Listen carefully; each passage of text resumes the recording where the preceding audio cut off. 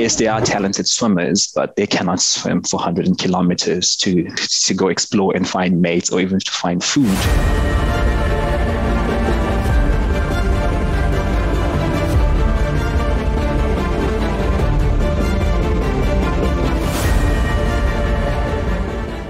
When a population reaches carrying capacity, you will find that there will be some cannibalism. But you're also looking at another process of cannibalism, which we call infanticide. It's sort of a strategy that the species uses for male reproductive success. So you will find that without sea ice, there's a limited number of mates. So the competition is fierce. As a male, you would want to pass your genes. If a female loses her cubs and immediately becomes receptive to actually conceive and produce another litter, then that, of course, males would hunt and then kill offspring to ensure that the female will reproduce and, of course, pass on their genes.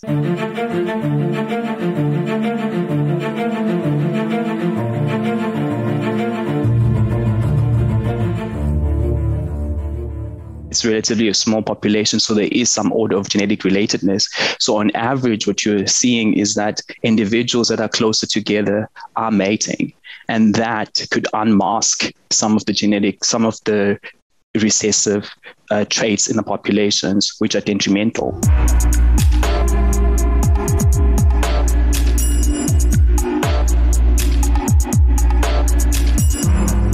We had found there was between a 3 to 10% loss in genetic diversity as time progressed, because sea ice is that connection, is that bridge that connect different habitats or different areas. Without that, you will find that the population of the gene pool becomes so small in the different areas that some areas where you would typically find bears, you would never find them again.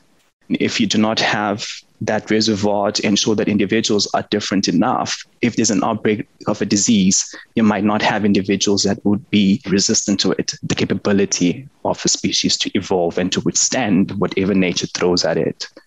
Without it, it's basically doomed for extinction.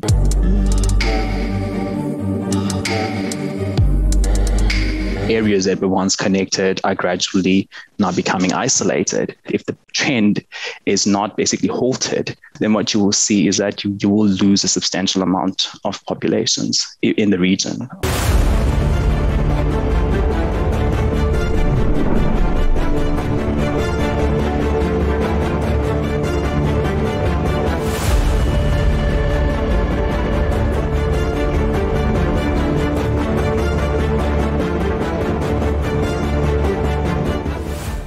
As the population was recovering, then, oh my God, then climate change then was being reported. And now it's literally climate that they are facing. That's a major threat to polar bears now, is climate, the warming temperatures. We are really destroying a habitat of a species here. As time goes on, and with our work as well, with the predictions that we had made, I really do hope that we never get to see those come into fruition.